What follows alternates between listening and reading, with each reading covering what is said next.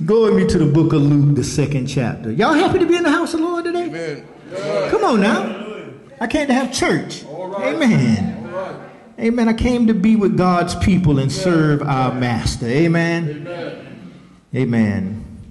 Luke, the 2nd chapter. Amen. I'm going to start at verse 10 if you don't mind. And, amen. Brother Victor, I pray you have the New King James Version. If you don't, the King James will pass quite sufficiently. Amen. Amen. God bless you, Deacon Gamble, for your kind words. Amen. In the back. They need it. They're needed. Amen. How many of y'all ever felt like the world was on your shoulders? Come on now. All right. I mean, we got to be real. We're about to go into this text, but Yes. during this season, depression is real. During this season, heartache and loneliness seems like it gets magnified. And it seems like that if we're not very, very careful, we'll forget that in this season that we're to be reminded that everything was taken care of. That everything that's trying to trouble us or beat us down has been conquered because of the season we're in. Can y'all say amen? Amen? If I don't even preach, just telling you that was enough. Right. Amen. But go with me, like I said, to the book of Luke, around the 10th verse, the 2nd chapter, the 10th verse. Amen. And the word of God reads, "And the angel said unto them, Fear not, for behold, I bring you good tidings of great joy, which shall be to all people. For unto you is born this day in the city of David a Savior, which is Christ the Lord. And this shall be a sign unto you. Ye shall find the babe wrapped in swaddling clothes, lying in a manger."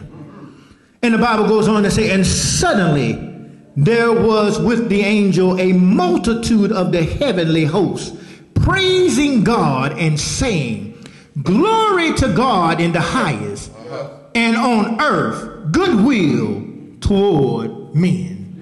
May the Lord add a blessing to the reading of his word. And I would like to take this time to speak to you just for the text for a little while. From the text, he's already done more than enough. Amen. He's already done more than enough. If I had a subtext to apply, it'll be, we can't let the angels beat our praise. We can't let the angels beat our praise. But Deacon Gamble, I didn't know you was wrong-handed. Amen. We thank God for it today. Amen. Amen. Amen. You over there writing with the wrong hand. Amen. Amen. Come on, Lord. Thank you. Let us pray. Father God, we thank you right now for this moment in time. God, we thank you right now that the rain couldn't hold us back. God, we thank you right now that the wind, though it may be boisterous, it couldn't push us down. God, we thank you right now that we pushed our way through today because we knew that if we made it to Ebenezer, that we knew if that we pulled up at 105 Dinkin Street, Manning, South Carolina, that God, you will already be there with blessings waiting on us. God, we thank you right now that you're speaking fresh in this house. God, we thank you right now that we can feel your breath once again upon us. God, we can tell you right now that we thank you that your breath is the wind beneath our wings. We say, God, that we thank you right now that you're going to do something in this house today. You're going to do something in our hearts today that will shake the foundations, that will let the enemy know that he'll have to loose your children. God, you're about to say and do something in this house today that will make us realize that no matter what Walmart and Target has on the shelf, we've got the greatest gift we could ever receive. God, we thank you right now that money couldn't purchase our praise.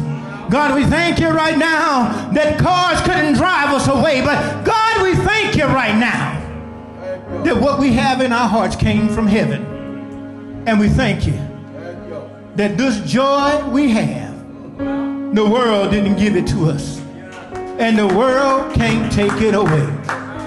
This peace we have, the world couldn't give it to us, and the world can't take it away. Now, God, we ask that you bless those in this rainy day that are on their way. Give them traveling mercies that they may arrive safe and sound. But let them know that they need to be praising you in advance before they even show up. Let them know right now, God, that you're the same God that was with them in their living room. As long as they realize that, the travels will be safe and joyous. Bless us, this waiting congregation right now. Oh, my God, that sits in need of a word right now. Speak, Almighty King, for thy servants heareth thee. God, speak a word right now that will break shackles, that will break fetters. Speak a word right now, God, that will let the cancer payment know that healing is on the way. Speak a word right now, God, that will let somebody know that arthritis will not stop you from praising God today. Speak a word right now, God, that when we leave here, the world will know that we've been with you and everything is all right. For it's in the name of Jesus we do pray and welcome your Holy Spirit in this house, but more importantly in our hearts. May the church say amen, amen, amen. Well, I feel him in this house already. I feel him in this house already. I mess around and got into a conversation, preacher, with my son. And my son, knowing that I am a history nerd and I study history, I majored in it in undergrad, and he was asking me stuff about, we had watched this movie, and he was asking me questions about the civil rights movement. And my son, trying to be comical and facetious, said to me about Rosa Parks. He said, Daddy, what else did she do? And I said, son, I believe you're being joking, but I need you to correct that. Yes. I said, because Mother Parks, by sitting on that bus and refusing to get up, did more than she could ever do for us. Yes, yes, yes. I said, son, you don't understand because you living in this day and age, but in Alabama, if you went to jail in Alabama, there was no guarantee that you was coming out.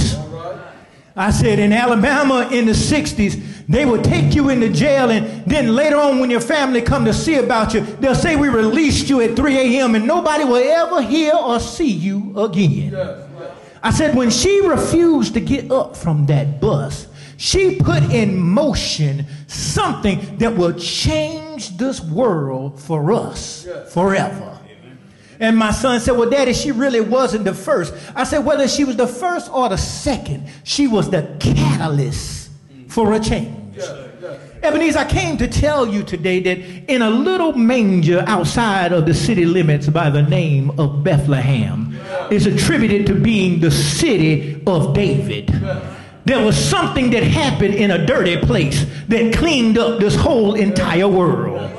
See, it's amazing that the writer Luke, who was a doctor, took time to give us geographical situationing of the purpose of this birth. He made sure to let us know that not only was it geographically Bethlehem, the house of bread, the worship site for all Jews, but he made careful note to give us the genealogy of the city by calling it the city of David, letting us know that Jews know David, and they know anything that goes down in the name of David is sanctioned by God. Church, I came to ask you today, how many people have come to you in the name of God but ain't doing what God commanded them to do? How many of y'all know people that can say the name Jesus but can't live up to the mandates that are called to it? This writer was letting us know that even before Jesus came on the scene, even before he was birthed out of Mary, even before he was called Emmanuel, he was born in the right place and he was tied to the right family. And the city and the family were all tied back to God. I hear people all the time touting their universities, their colleges, and their last name. But can I tell you something that I learned a long time ago? That if it ain't about God, it ain't about really nothing. That if it can't be linked back to the one and true God, it really ain't worth mentioning or bragging about. I'm telling you right now, it don't matter if your last name is Smith, Johnson, or Hendricks. If you can't say that you are a child of God, there's really no point in pushing the name. Years ago, I was in Memphis, Tennessee, and this brother got drunk on the train. The bus, I forget, they got trolleys down there. And he got drunk, and the trolley driver had enough of them. And she said, I'm going to put you off this trolley. And the drunk brother said, you can't put me off for nothing. And she stopped the trolley. We was all there captive because he was cutting up. And she said, I'm going to go get Memphis PD, and they're going to put you off the bus. And before she could get off the bus, the drunk brother stood up and said something deep that changed my whole perspective for this trip. He said, ma'am, if you ain't going to get Jesus, you ain't going to get nobody. And I realized right there, even the drunk brother knew that can't nobody do me like Jesus. Can't nobody change my mind. If I'm going to cut up on this bus just because a bad step on it ain't going to stop me. But if God come into this situation, I'll turn around. If God step on this bus, everything that I'm telling you, I will recant. Yes, sir. Yes, sir. You know, it's something about when the presence of God shows up. Yes, sir. That everything that you thought was left can turn right. It's something about when the presence of God shows up in our life. Things that seem like they was down can be up. It's something about when the presence of God come in our life that depression can turn to giggles. It's something about in the presence of God that sickness can turn to healing. It's something about in the presence of God that they even can turn a prison into a praise worship. It's something about the presence of God that even a dirty manger can become an intensive care unit and birth the greatest person that had ever been birthed before. It's something about a swaddling clothes. You know, can I give you a little histology of the text? See, I remember when we had our children, Shauna. You were so drugged up, you may not remember this. I thank God I'm the man in the marriage and I didn't have to go through what her body went through. All right. Y'all men might as well say amen with me, because if you ever seen your wife give birth, you realize that ain't man's work. All right. Amen. We're going to leave that to y'all sisters. God bless y'all for doing it for us. Amen. But I remember she was laying there, and here I am, nervous and shaking because what I done seen. And they brought my daughter in all cleaned up, because that wasn't the first time I saw her. The first time I saw her, I ain't even know what it was. Yes. It was covered in some Scooby-Doo goo. I didn't know what it was. And All right. next time I saw her, she was all cleaned up and wrapped in a nice little blanket, and they handed her to me, and she was swaddled. I learned later that was the text. She was swaddled, and she was quiet with a binky in her mouth, and she was just laying there. She wasn't screaming like when I was first introduced to her. And I thought about that in this text. Then when we hear that Jesus, Deacon Gamble, was wrapped in swaddling clothes, some of us think of a nice little blanket like we got our babies with. Jesus was wrapped up in a dirty manger rag. Yes. Something that they dried the animals off with. Something that wasn't sanitary nor clean. But they wrapped Jesus up in it and handed him. Well, didn't they? Their daddy. Joseph wrapped him up and handed him to his mama. And I realize this right now. That while we out here buying all these gifts for Christmas, while we getting all this beautiful tinsel and beautiful gold wrapped papers with Santa Claus ho-ho-hoing all over it, and while we doing all this, the greatest gift ever given to man was wrapped in a dirty rag. Yes. Yes. The greatest gift ever given to man was wrapped in something that stunk and smelled like the situation. Yes. Why am I saying this? I need to tell you this, Ebenezer. That I need you to realize that no matter what the situation you're in, no matter how it comes gifted to you, no matter how it comes presented to you, if Jesus is in it, can I say it again? If Jesus is inside of it, everything is just the way it should be. Amen. Oh my, can I tell you right now, if Jesus is wrapped up in an argument, the argument's going to have to cease. Yes. If Jesus is wrapped up in a medical condition, the medical condition is going to have to cease. If Jesus is wrapped up in your supervisor's job, every knee shall bow and every tongue shall confess. Yes. Yes. So it says that the angel appeared, to these shepherds outside the city limits. I don't know what small town is outside of Manning, but is there some farmland around here? Can you imagine that town where somebody may be out there picking beans or corn, and all of a sudden an angel pops up? Yes. Now y'all might be more saved than I am. All right. But if I'm by myself, then all of a sudden a cloud of smoke show up and somebody inside the cloud of smoke. Don't tell me not to be scared. Don't tell me not to have no fear. Because I'm not going to be scared. I'm going to be scarred. All right. But the angel was saying, don't run away, because that's what was about to happen. He said, don't run away, because I've come to bring you good news. Yes. Yes. That's what tidings mean. Yes. Why would he appear outside the city to shepherds? Good news. Church, how many of y'all got grandmamas and granddaddies that pick cotton? How many of y'all got grandmamas or grandfathers that laid brick for a living? How many of y'all had grandfathers or grandmothers that worked in hot and heavy work-intensive factories? Yes. Wouldn't it be amazing if God showed up while they was doing that back-breaking work and say, don't worry about the work you're doing right now. I've got good news that everything you're doing is going to pay off in the end. Yes. Yes. That's why he showed up to the shepherds. He said, look, you're doing the hard labor to make sure that everybody in town got food. Everybody in town got warm clothes. Everything you do out here in these county lines is making sure that everybody else is taken care of. But God wants you to know, Ebenezer, Yes. he takes care of you too. Oh, yes. I need you to know right now that there's some good news out there, church. Yes, it is. Seems like every time I cut my news on, I see about another war. Yes. Seems like every time I cut my news on, I hear about another murder. Yes. Seems like every time I cut the news on, I hear about another robbery or another bad thing. Yes. But I'm glad that I get my news from a different wire. I'm glad that when I need some good news, I don't open up a newspaper. I open up God's good book. I'm glad when I need to hear some good news, I can turn to the 2nd chapter of Luke, right around verse 10, and say, behold, I've got some good news.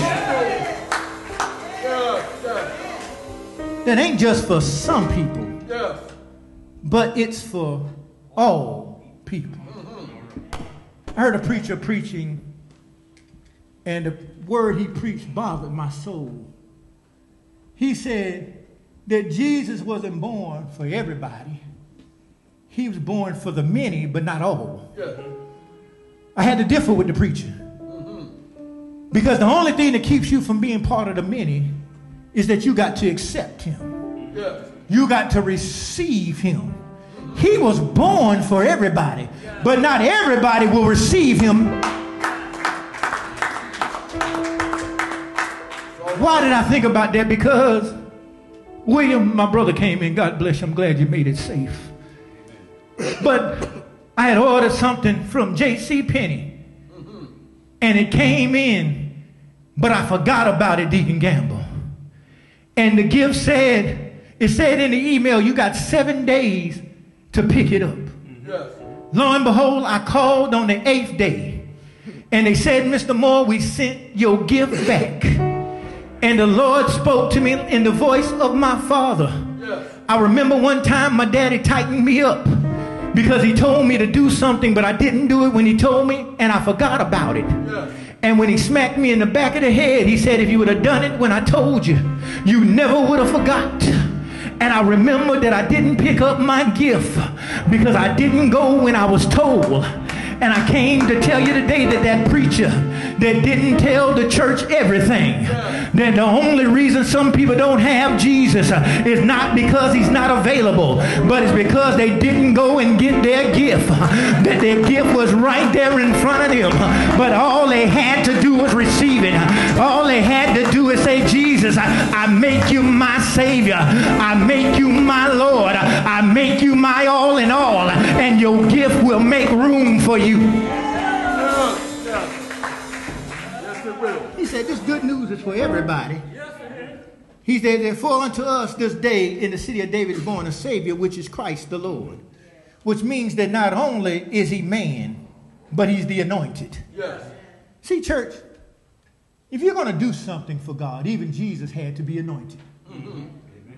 If you're not anointed for the job, you will fail at the task. Amen. Can I say this again? Mm-hmm. If you're not anointed for the job, you will fail at the task. There's a difference between the job and the task. Yes. See, the job is what we do every day. But many little tasks help us get the job done. Yes. How can I say that? Well, you know, you work at the job, but your task is to get yourself out the car and walk in the building. Yes.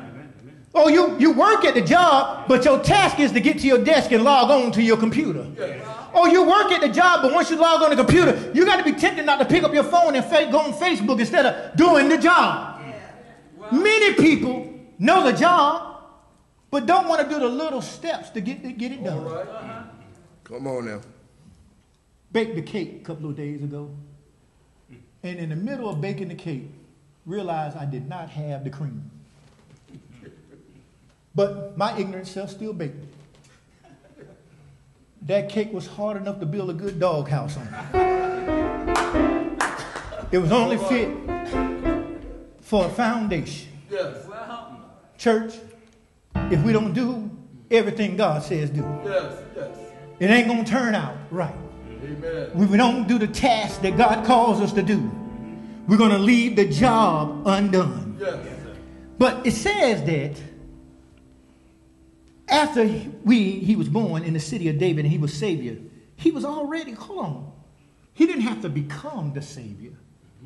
Said that at his birth, he was already Christ the Lord. Mm-hmm. Yes. See, the world's been telling a story that we had to wait till Jesus was 30 to become the Christ and to perform miracles and do all these things. But can I tell you, at the first time he drew earthly breath, he was already anointed and he was already Lord.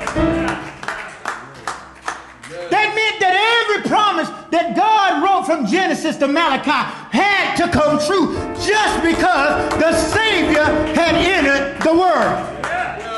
Church, I came to tell you right now that once Jesus entered your life, every promise that God made you has to come true. Once Jesus entered your life, every trouble that tried to tear you down has got to let you loose. Once you accepted your gift in Jesus, everything is commanded to be all right. He was wrapped in dirty clothes in a manger, in a place where animals and livestock were kept, in a place where things didn't smell too good. I ain't never been in a manger, but I've been in a barn, and the barn didn't smell good at all. But there was Jesus.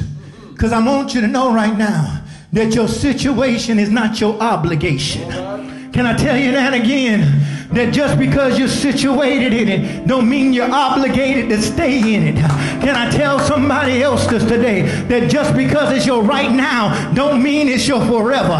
Can I tell you right now, it may start out dirty, but it's going to end up right as God has commanded it to be. He started in a dirty manger, smelly, wrapped up in horrible clothes, but he ended up being Christ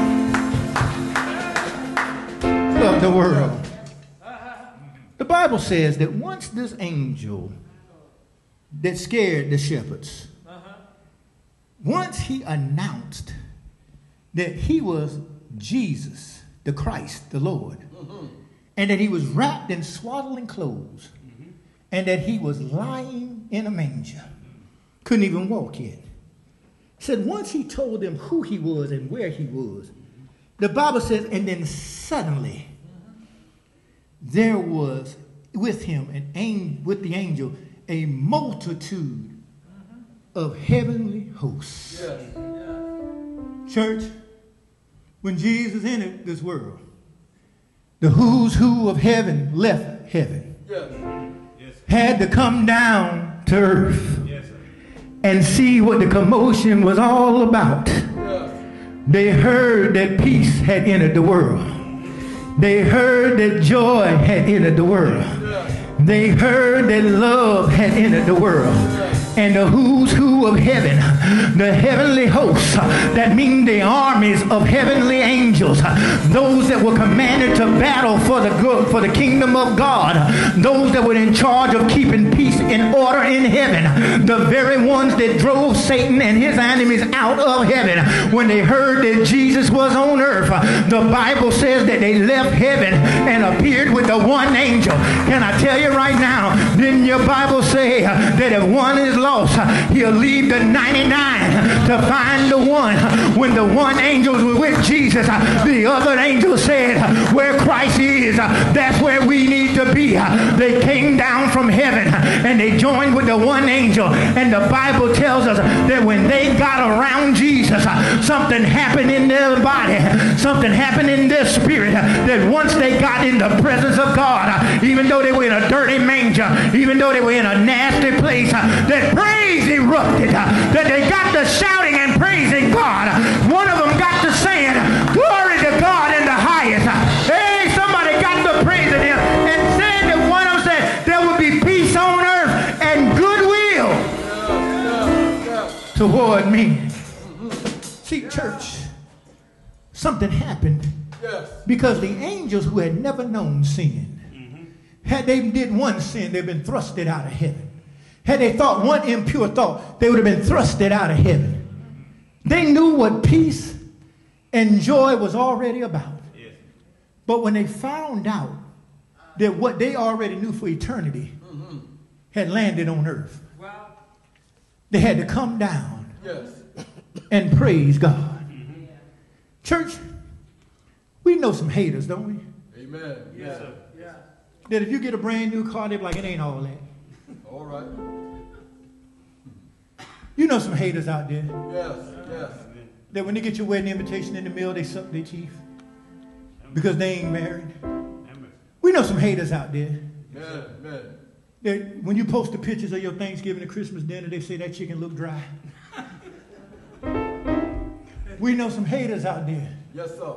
But can I tell you, being a hater ain't godly. All right. Because the angels would never know our praise. They'll never know our story. Yes. Because they never have known flesh nor sin.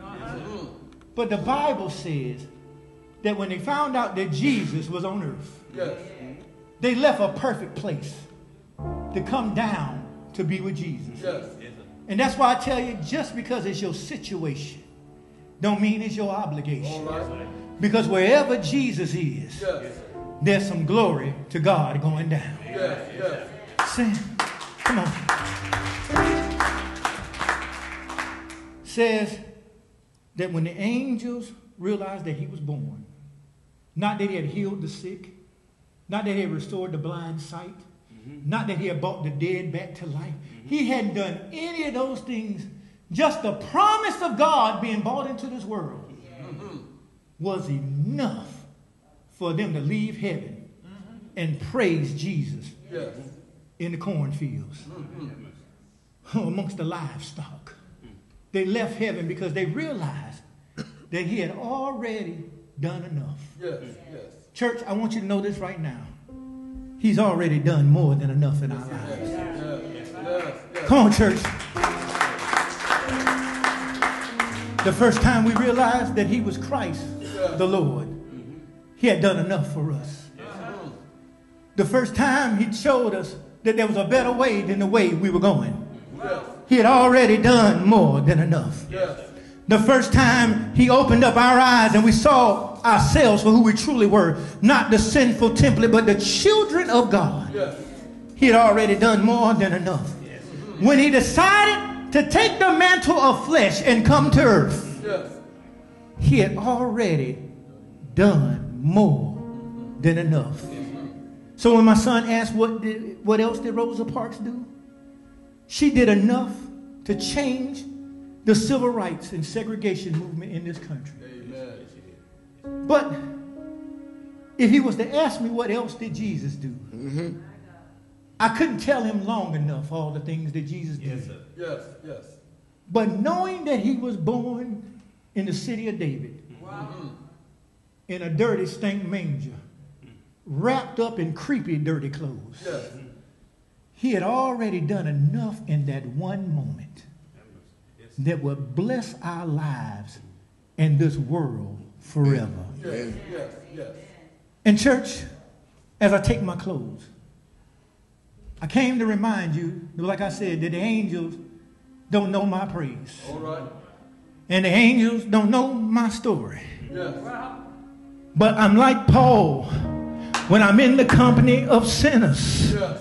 I count myself the chiefest amongst sinners. Yes, yes. See, because I may not know what they have done, but I know what God has forgiven me for. Oh, yes. So when the angels came down from heaven and began to praise God for what he's always done for them, we have a new praise. I can praise God for what he's doing for me in the right now. See, because I know that he saved my soul. I was on my way to hell, but the angels didn't know that hell was a place for them because they had always known heaven.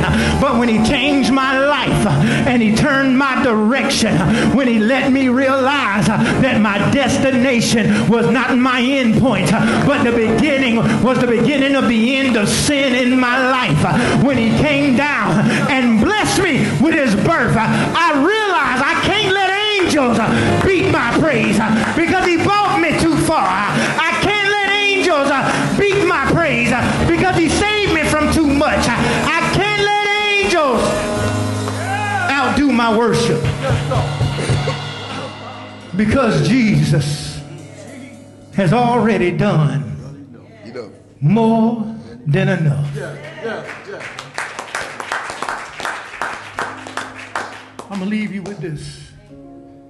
When I was a little boy, I used to hang around my grandmother a lot. And she used to cook. And I was learning from my mother and grandmother how to cook. Because First Lady, you don't get this big without participating. You got to know how to feed yourself if you want to get this size. Amen. And she used to throw nuggets out. And I didn't understand them as a child, but she told me something that I'll never forget. She said, baby, even when I'm dead and gone, you'll hear my voice. And these things will make sense to you. Yes. And she told me two things that shook my world. First thing she told me, she said, baby, she said, you could, if you had 10,000 tongues, you'll never be able to thank God enough Amen. Amen. for what he did for you today. Yes, yes. Just this day. Yes, yes. And another thing she told me, Deacon Gamble, and I'm praying that I meet the mantle. She said, baby, you will never know how merciful God is All right. until you stand in front of him for yourself. Yes, yes, yes. Because he's going to have to forgive a whole lot to let you through those gates. Yes, yes. And I realized this. And as this text was coming into my spirit, I was but 5, 6, maybe 7 years old. And he had already done enough in my life that a 5-year-old or a 7-year-old could grasp salvation. Yes. And stand here as a man 29 plus 1 and tell you that God is able. All right. Yes, yes. And that your praise is mandatory because he's already done more than enough. Give the Lord a hand clap of praise as you stand to your feet.